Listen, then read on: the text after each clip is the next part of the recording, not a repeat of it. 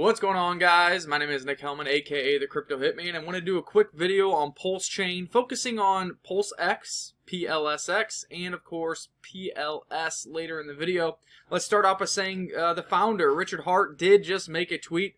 2x price in 4 days was cool. 10 and 15% a day is also cool. GoPulse.com, hashtag Ethereum. Trying to point out that his Ethereum clone with modifications is much cheaper, much more efficient, and is providing much more upside here in this bull market. So let's take out a look at the numbers. In the past 24 hours, PLS is up 8.61%, PulseX up 12.6%, INC up 14.9%, and HEX up 5.9%. The last time I did a video on this ecosystem, about 45 days ago, I told you I would want to be rotating into PulseX. I believe PulseX is actually going to outperform all of the other assets. And let's see if that has been the case. 24 hours, that is the case. INC has been a major underperformer, so that's kind of an outlier there. 7 days, PulseX up 80%, Pulse only up 62%, and HEX up 70%. Again, INC up 99%, but this thing absolutely plummeted since the last time I did a video and told you not to own any. And 30 days out, Pulse up 82%. HEX up 98%, and PulseX up 117%, so the prediction was correct. Overall, though, the entire ecosystem is rising based on Hart's Law, or what people call Hart's Law in this ecosystem. Essentially, the liquidity pairing. All of these assets are paired together with liquidity, so when one moves, it helps the others move as well. Let's take a look at the PLSX chart. You do notice that 3.18% of the supply has been burnt. 653 billion PulseX has been burned. Essentially, PulseX is the decentralized exchange similar to Uniswap, PancakeSwap, QuickSwap, in which the PulseX is the transaction fee gas, and a percentage of this is burnt for every transaction fee. So this is like owning the casino. Essentially, the more meme coins, the more projects, the more trading that occurs on Pulse Chain using that DEX, the more of these bad boys get burnt. And they are already in full circulating supply, meaning there is no more new PulseX to be created or hit the market. What's out there is out there. It is only going to be burnt, creating that deflationary token economics we love. So look at the chart here. Last video we did on this, you can see the markings. Here is the SEC drop, this price level. We had this cup and handle. This major cup came up here to form the handle. It rallied like we predicted. Now we had kind of a bad or a false breakout. We broke out, we sustained above this neckline here. Just couldn't get any price action going. This was when Bitcoin was kind of floundering. Pulse Chain, we're still with the SEC things going on. Not much news coming out, and I think people kind of saw this. They knew people would be getting long into this potential cup and handle, and the Jeets were taking advantage of those and trying to sell on top of it. You see this uptrend line right here. And this critical support line here in green, these are not changed. These are the same drawings from however many days ago, since October when I drew all these. That's what's crazy about technical analysis. If you're dead on your lines, you can extend them as time goes on, and they're going to remain valid and important. Because what do we see? We got rejected here as a false breakout for this cup and handle happened. We came down to this uptrend line, which is a critical. I was talking about how if we break above that, we're going to see an impulse move higher. What happened? We broke above, impulse move higher. Retested, where'd we stop? Uptrend line, green line, and making a handle for this cup and handle. Pretty perfect. I'm going to do these updates more for you guys over Pulse Chain because I know you guys liked it. Everything worked out great. I just didn't do it very often because for Pulse Chain at least, we have a couple alts that we're looking at. That's a different video, but for the most part, I'm holding Pulse, PLS, and PLSX and riding it higher. Bigger weighting on PLSX because, like I said, I thought it's going to start outperforming, which it has, as we saw by the 30-day performance. Anyways, came back down here, uptrend line, held it. We saw an impulse rally. What happened here? Hovering around this uptrend line again. Once it gave way, crushed. Where'd it go? This green breakout line. Very important. This was resistance here, here, here, here, here, and here before it broke out. That's why it becomes support. Support, rallied off of it, rejected on this uptrend line, and again came down, support.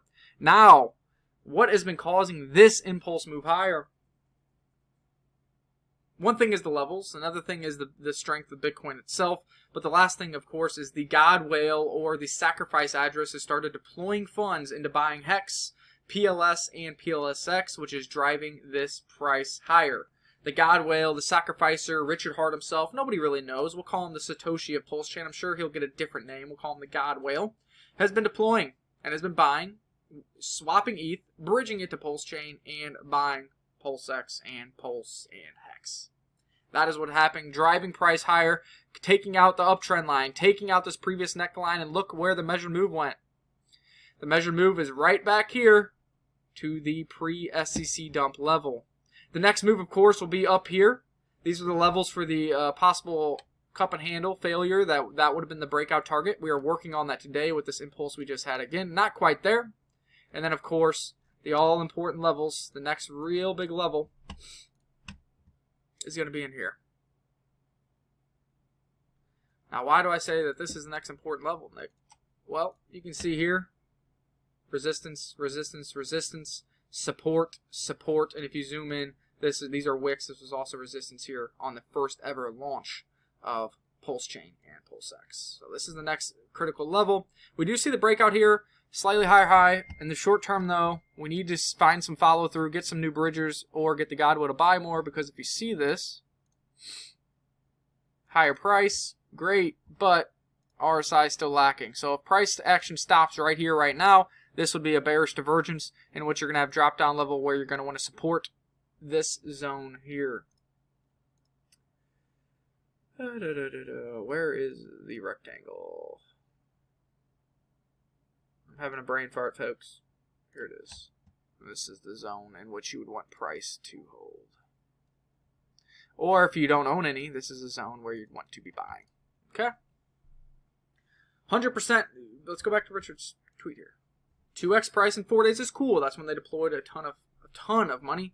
10 to 15% a day is also cool. So now I expect that we got back here to SEC prices. Now we're going to let people sell out, let the weekend sell out, and we're going to try to keep grinding higher, either by current users buying more due to FOMO, bridging in new users, people understanding that, hey, this is a great opportunity, bringing in new funds, and of course the Godwell supporting critical price levels and buying the dips and continuing to grind us higher to these next levels. All right? Everything's playing out great. Now let's see what this meant for PLS. PLS is a little more interesting. Why is that? Well, this is the SEC breakdown level here. This one, the SEC reared their ugly head. Right there. Look where we're at. Right at the SEC level. What else are we at, though?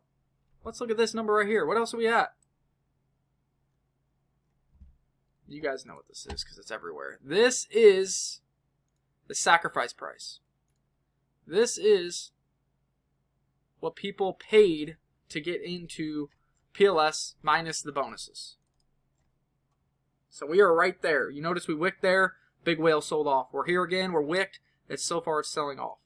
So once we start getting beyond that level, we got big things to come. Then again, the next critical area for Pulse is not as clear because you're going to say here, but that's not much of a move. And the reason you say here is the next level that matters is because what do you got? You got the tops of these. So you got resistance, resistance, resistance. You also had it support here back in the day. So that's kind of a decent area. But the next major one, you know, you start to look up here.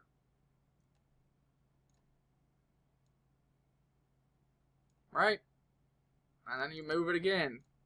And we start to look up here in this area. You got both of them here. These are kind of just levels I'm looking at. We'll see what the TA looks like along the way. Again, the downside to this price action we're seeing so far is you are coming into major resistance because this is where people sacrifice. So all the Gs are like, oh my god, I'm break even, plus I earned a little passive income, or my bonuses. They're selling, they're getting all their money back from the last bull market because we sacrificed like over 2 years ago. And if price stops here, we do have a bearish divergence here in price. Again, you would want to hold and buy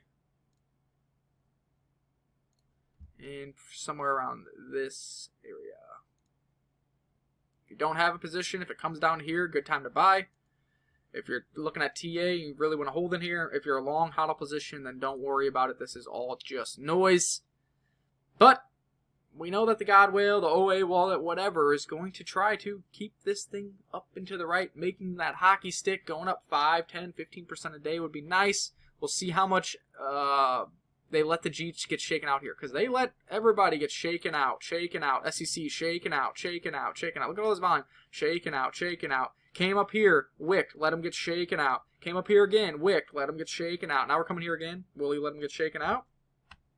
He's giving it some time here. Let's see if some more buys come in and start moving us towards these other directions. When pulse chain goes up, it pulls PLSX and HEX. When pulse X goes up, it pulls HEX and PLS. When PLS goes up, it helps pull anything that has liquidity pairing with it, like Teddy Bear or PTGC, or the list goes on that network. That's just the way the liquidity pools work.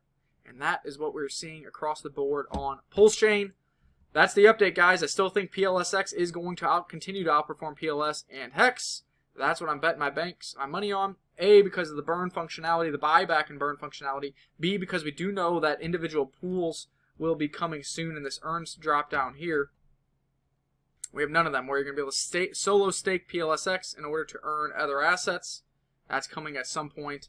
And we do know the farms are still live, and a lot of them use PLSX just like they do wrap PLS. So I think PulseX is going to continue out to perform, like I said. The only way it doesn't is if the pools kind of remain restricted and more farms start being added and they're only paired with the PLS, because then people are going to chase the yield in here, especially on the back of the INC price. The higher the INC price goes, the bigger your APRs on all of these farms, because that is the reward that you get. The token you earn for all these farms is the INC token. So if this thing continues to outperform like we've seen just here in the last 30 days, 7 days, 24 days, that makes those APRs go skyrocket, and that can create FOMO. Now, I wouldn't bank on INC because you can see why you don't bank on INC. We sold this thing all the way up. As we were farming, we were selling every day, and we continue to sell. We did take a gamble on INC.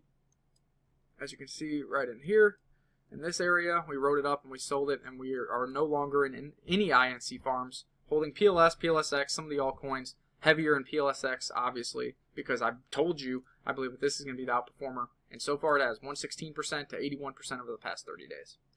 That's the update. Love you guys. I'll do more videos for you guys on Pulse Chain. Sorry I haven't been as active on it just because I don't trade as much on it, because I'm really just holding along these assets. But now that we got action going, now that there's levels to look at, and now that you know, all the levels I've drawn have been hitting. I mean, I drew these back in October, and look at them still being critical breakout levels, target levels, and the SEC a little bit higher. They can suck it.